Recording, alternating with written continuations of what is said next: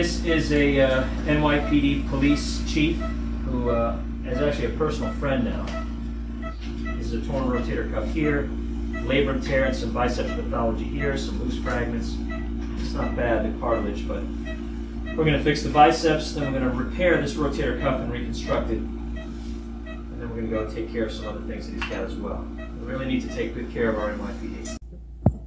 So this is the completed double row rotator cuff repair. We put one anchor medial here and here, one anchor lateral there and there, and that is a almost perfect rotator cuff repair.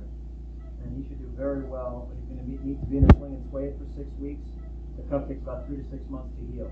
But I'm extremely happy with this double row rotator.